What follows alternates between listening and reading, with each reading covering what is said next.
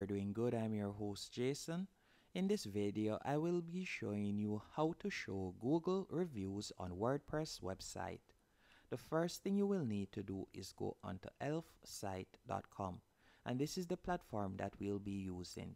All you'll need to do is go over to the top left hand corner and you're going to hover over widgets.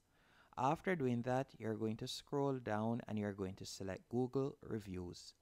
Once you have done that, you'll be redirected to this page and you can choose the layout that you would want to use, whether it is a carousel widget, a badge, a floating badge, a grid.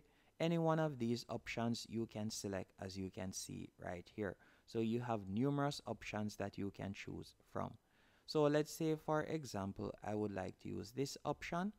All you'll need to do after selecting the widget style, you're going to tap on continue with this template in the bottom left hand corner.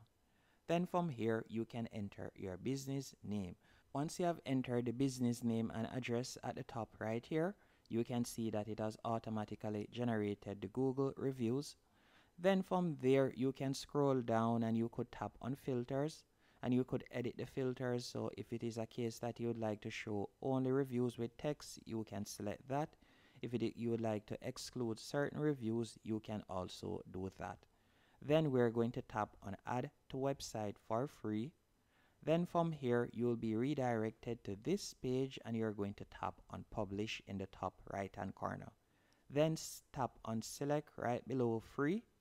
After you have done that, all you'll need to do now is copy the code, then go back into your WordPress website and you can select where you would like to add it.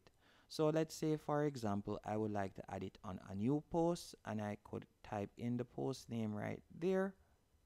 Then all I would need to do is simply tap on the plus here and you're going to select custom HTML and you're going to paste in the code you have copied. Then if we were to tap on preview, you can see it right there. And from there you can tap on publish in the top right hand corner for it to go live.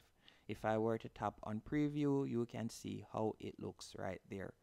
Thank you for watching. Hope you found it helpful.